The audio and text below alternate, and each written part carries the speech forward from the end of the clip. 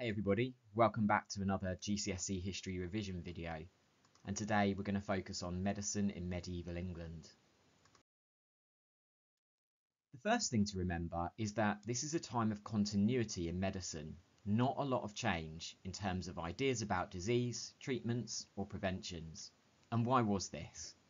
Well, the key reason is the church, which was so powerful it controlled almost every aspect of life. For example, the church controlled people's attitudes. It encouraged people to take a conservative attitude, to respect tradition and ancient ideas, and that made people resistant to new ideas about medicine. The church also controlled communication. There was no printing press until 1440 AD, so the church controlled the production of books. Ideas which did not fit into church teachings were simply not reproduced. The church also encouraged people to follow the work of two ancient individuals, Hippocrates and Galen. Their work was 1,000 years old, but the church agreed with it because it fitted in with church teachings and encouraged people to follow it. The church also controlled education. The church funded universities and therefore controlled the training of doctors. And doctors were encouraged to learn through books, not through practical experiments. So dissection was limited, and doctors didn't really have an opportunity to discover new ideas for themselves or to test the old ideas that the church was teaching them. So the church was the most powerful institution in society. Compare that with the government, which at the time did not have a great deal of power over ordinary people's lives. Kings had no duty to improve health, and local government had little power to take action to improve public health in towns. So let's look at the main ideas, treatments and preventions that were around in the medieval period. First up, God and sin. This was the idea that disease was a punishment from God or a test of faith. But where did this idea come from? Well, it was taught by the church, and it was reinforced by Bible stories, where diseases like leprosy were seen as God's punishment. It was also encouraged by the fact that there was a lack of scientific knowledge of disease, so people found it difficult to challenge the church's teachings. Those who believed that God was responsible for disease took a religious approach to treatment. They might say prayers or go to Catholic Mass, maybe take a pilgrimage to visit a holy site where they might touch a relic. They also believed that the king himself could cure disease. He was chosen by God, so the king's touch was believed to treat even deadly diseases like scrofula.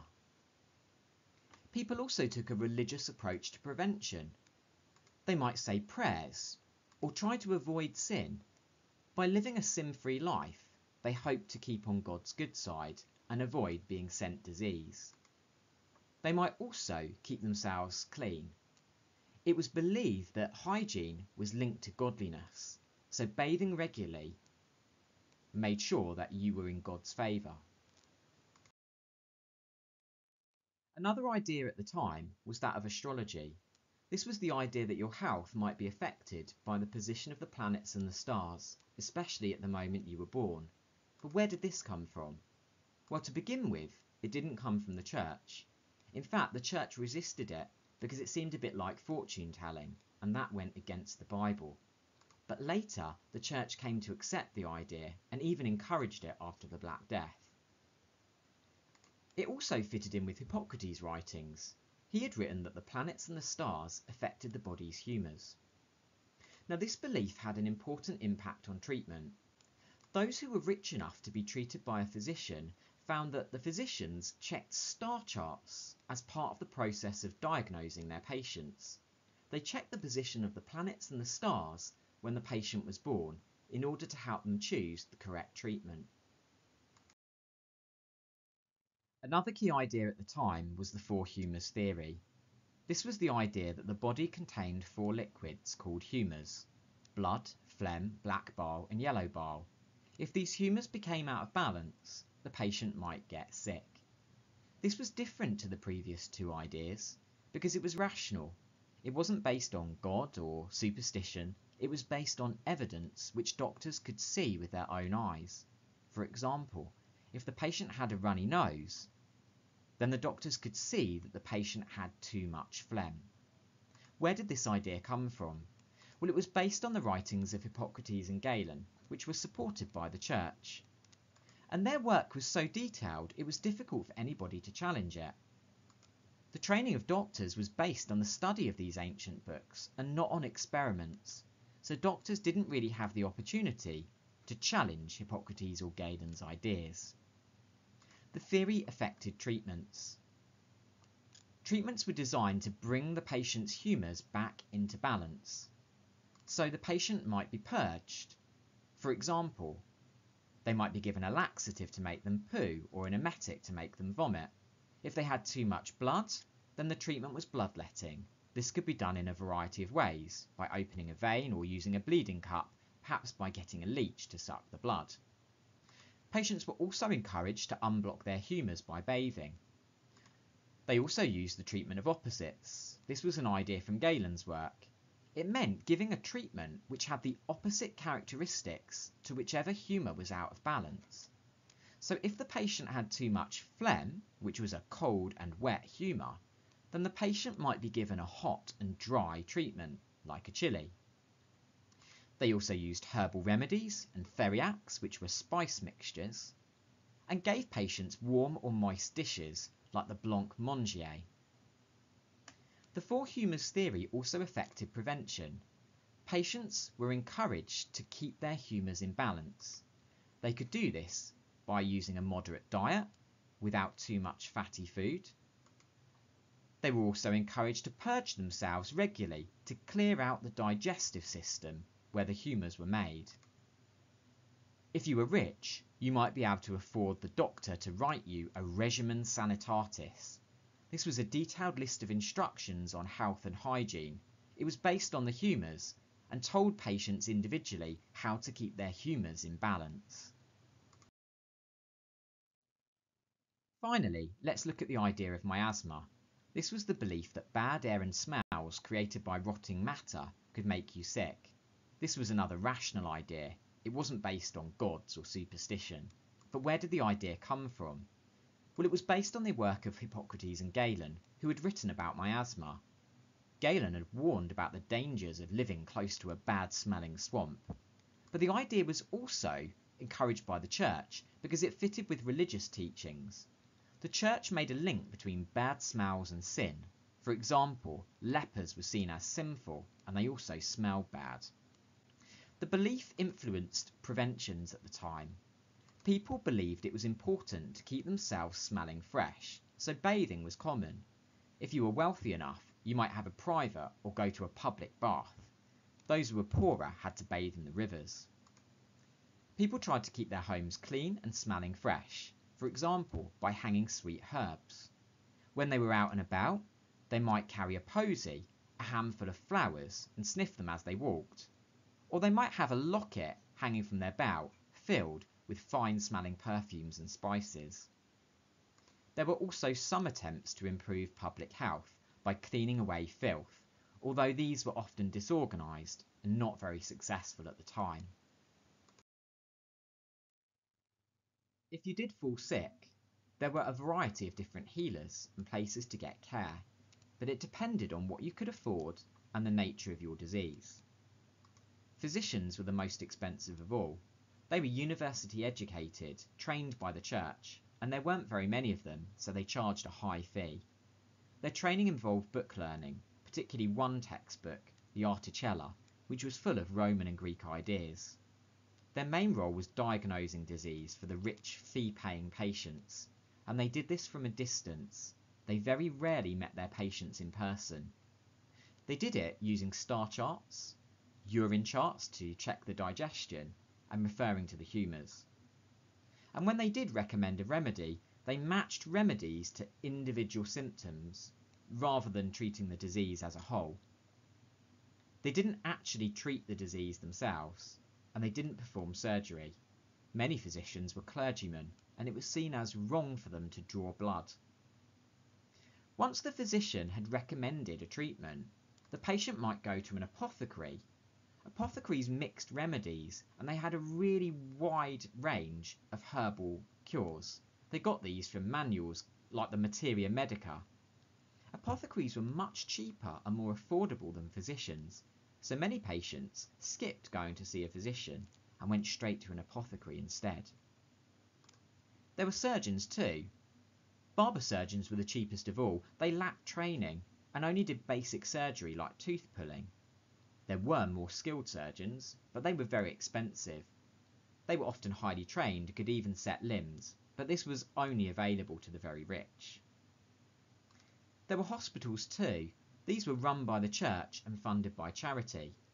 They delivered hospitality rather than medical care. They were hygienic places where you might be treated by a nun or a monk. Treatment involved prayer, rest, food, maybe herbal remedies, but no medical treatment.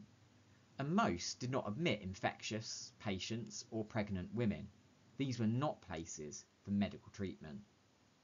That meant that for most ordinary people, treatment was carried out in the home, normally by women in the family. Women grew herbs often in their own gardens and mixed herbal remedies. Some of them had a huge range of herbal cures and access to herbal manuals with details of those remedies. Now let's look at your case study, the Black Death. You need to know about the 1348 outbreak because it led to some new ideas and preventions. Remember, there were two versions of the Black Death. The bubonic version, spread by fleas on rats. It caused buboes or swellings on the patient's body and killed about 40% of people who got it. But there was also the pneumonic version too. That was spread by coughs and sneezes. It was far deadlier. It killed 100% of people who caught it. What did they blame the disease on? Well, the main idea was miasma, or bad smell. People also thought it might be caused by unbalanced humours. It might be a punishment from God for sin, or it might be due to the position of the planets. There were some new ideas too. They linked it to volcanic eruptions, and some people realised that the disease was spread by contact with the sick. In terms of treatments, people continued to use religious treatments like prayer. They also tried to rebalance their humours by bleeding and purging. They took herbal remedies and theriacs, and some patients even tried bursting their buboes. The disease also led to some new preventions. People used religious preventions like prayer and pilgrimage, but they also began to use flagellation, which means whipping yourself to show God that you're sorry so that he would not punish you with the disease. People carried posies and pomanders to keep away bad smells. And there was a change with bathing. People began to avoid bathing because they believed it might open up their pores and allow the disease in. Another new prevention was quarantine. This meant stopping strangers from entering your city because they might bring disease. But in this period, quarantines weren't very effective. Local government wasn't very powerful, remember, so they couldn't really enforce quarantines successfully. Another new prevention was that they actually stopped cleaning streets. They thought that the smell of the filth and the bodies might drive off the miasma. This, of course, was completely ineffective. Now's your chance to check your knowledge. If you hit pause now, you can have a go at this multiple choice knowledge checker. You need to hurry, because I'm going to show you the answers. And here are the answers. Pause now and check how many you got right.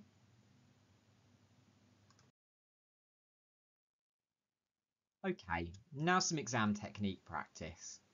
Here's a typical explain question worth 12 marks.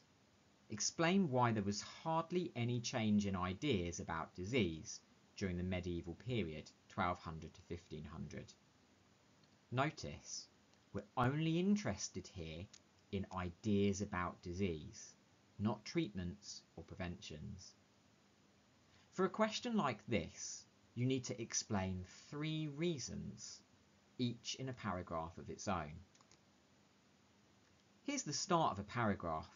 It's all about how the church controlled education. Why don't you pause the video now and have a practice at turning this into a sustained explanation.